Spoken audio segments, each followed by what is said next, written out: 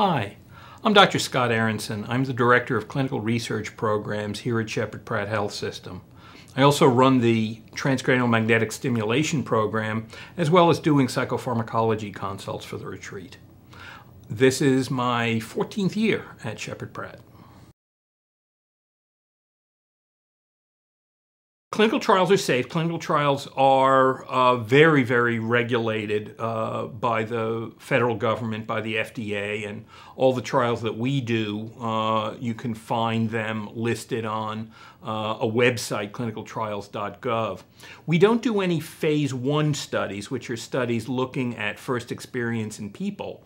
We do phase 2 studies as well as phase 3. Those are studies that are looking at first experience with an ill population, and phase 3 are generally the trials that are used to get medications or devices approved by the FDA. So there is a chance, certainly, that somebody may have an adverse event to a medication, and we try to inform people as much as we can about what we know about the medications. We'll also have an informed consent for each person to sign before they participate, so they know clearly what all the risks and benefits of participation are.